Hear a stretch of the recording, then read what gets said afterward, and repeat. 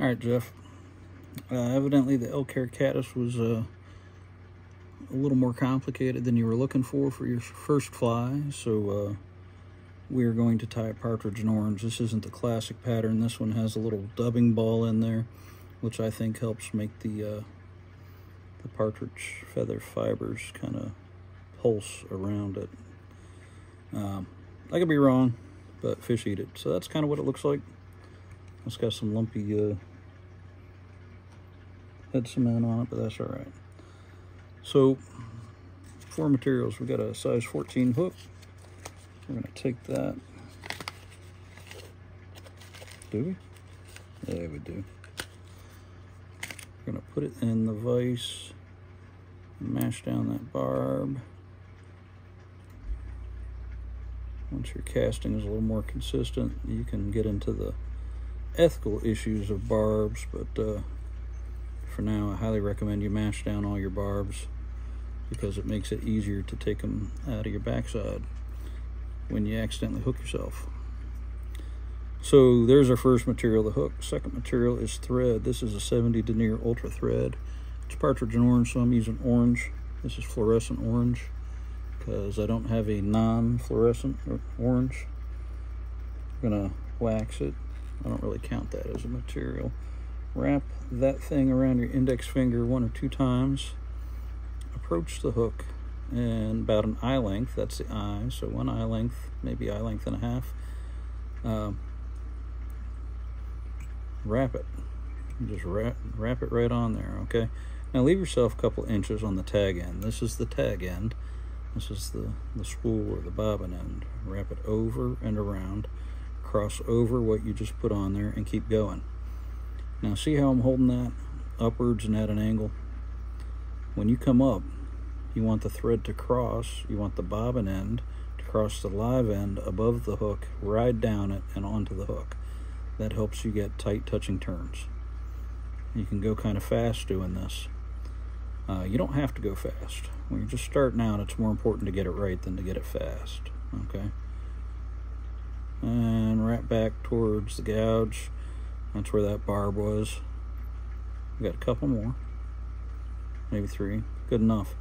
Now at this point you can cut it or you can rip it off in a manly fashion. It's 70 denier thread. It's very easy to rip off, but don't tell your mama. How is that good looking mom of yours? All right, so now you got to come back forward. Now you could take tight touching turns the whole way back and make it nice and smooth and pretty, or you could spin your bobbin clockwise, that's that way, which cords the thread up, and take open spiral turns, get some ribbing on there, which I think adds visual interest. We'll go to just behind that tie-in point, and then we'll take some dubbing. You remember dubbing? Now this is called ice dubbing. I gave you a little packet of it. I'm using rusty brown. You use whatever color you got. You want some kind of contrast for the body. I have way too much here. You only need maybe that much. Keep it close at hand. You can always get more or put back what you don't use. Pull your bobbin down. I pull it down so that it rests on the edge of the pedestal of my vise. It's that little platform the vise sits on. That just keeps it from swinging. Wet your fingers. Grab just a tiny little bit and twist it onto the thread. You're twisting in one direction, okay? See how little there is on there? Can you see that against my t-shirt? Just a tiny little bit. You can start way up here. If you're worried about getting poked with the hook, rotate that vise so that the point of the hook is out of the way. And I put too much on up there so you can kind of stretch it out, pull down, and just go like that and spread it out. Now you need inch and a half. I'm gonna go that extra 1/4 inch because that's what I do. And we're gonna make a tight little, you know what, I took it all out, I'm gonna put it all on there. We can always take it off later. What we're gonna do is we're gonna wrap it around here and make a little ball for those feathers to pulse around. Now you see I've got some bare thread there. That's okay. Wind your spool, your bobbin back up so that the barrel of your bobbin holder is right at the edge of that dubbing. When you're applying dubbing to the thread, you can either wrap it around like this, or you could use that cool rotary vise your mom got you and rotate it. You go zigzag back and forth a little bit. We're just making a bump. Doesn't need to be long, but it needs to be tall. Not super tall. That's probably all you need, but we're gonna put all of that on there just cause. And then wrap forward and around it a couple, 2-3 times just to get in front of it. Now the next thing you need is the partridge feather. Take your little, you got that kit with all the materials in it. It came with a Hungarian partridge feathers natural kit pack. And dump about half of that onto your desk and then sneeze so that it goes everywhere. Once you've cleaned that up, pick a likely looking feather. And that's way too big for that little 14. We're gonna get us a smaller feather. That might be a little small. This is half a fly tie and is sorting through feathers looking for the right one. If you got a skin, like a cape or whatever, it's both easier and more difficult. It's easier because they don't go everywhere. It's more difficult because they all look like each other and they're all right there. But just sort through, and what we're looking for is this.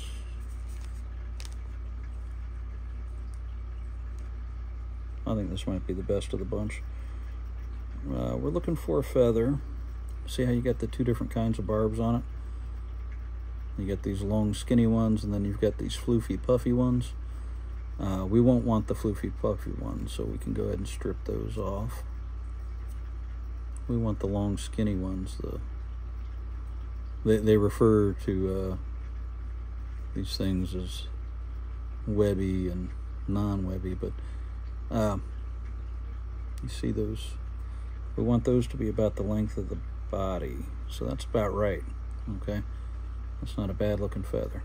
Now you notice this Hungarian partridge feather has two curves to it. One goes that way and the other goes that way. We want to place it so that the longer curve lays on top of the hook. Okay, we don't want it curving up, we want it curving down towards the hook. And we tie these in by the tip. So you grab just the tip. You can do this with your hackle pliers, or you can just grab it with your fingers. And we just do that. All right. A lot of guys will cut this so that there's a little triangle. They basically cut this section off so that there's a little tiny thing to tie in with. I have old eyes and I'm old-fashioned, and I just like to tie the whole friggin' thing in there. Lay it right on top and take 2, maybe 3 tight turns around it. Now you can take that stuff that's sticking out, fold it over. The Scottish dude, Mr. McPhail, says that gives it more strength for when you're wrapping this on. So now we've tied the tip in. Grab the butt with your hackle pliers and stand it up. All right, shiny side going that way, dull side going that way.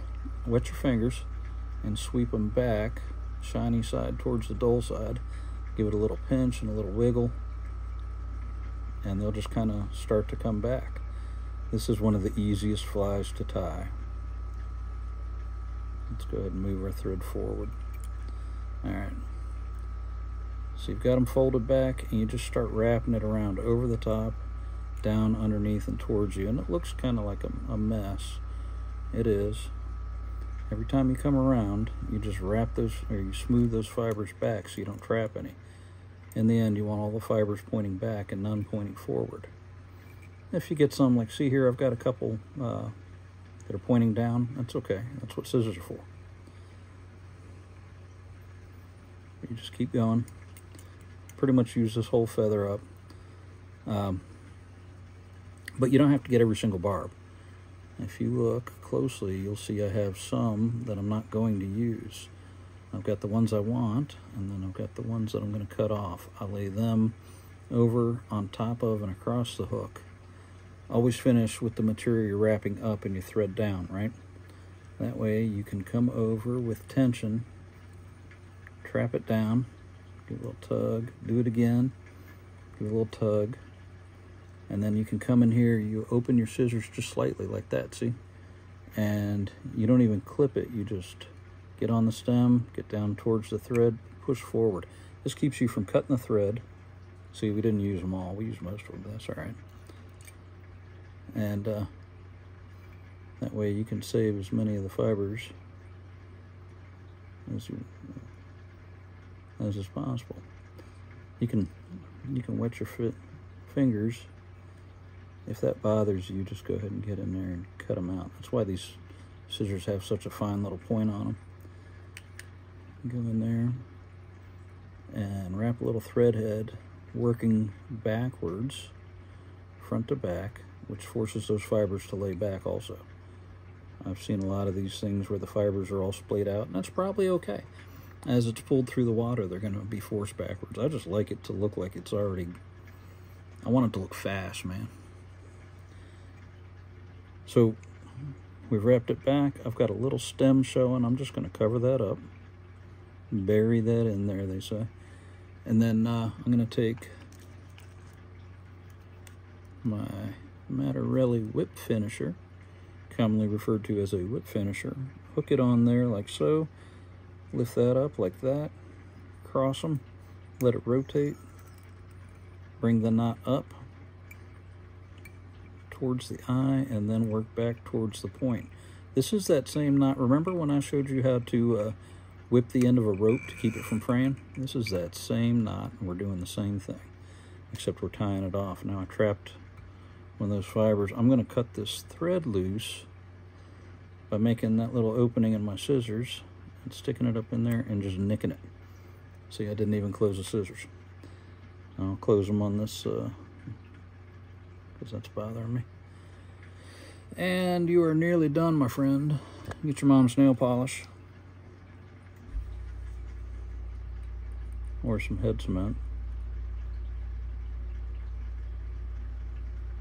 and put a tiny little drop on there. Tiny little drop.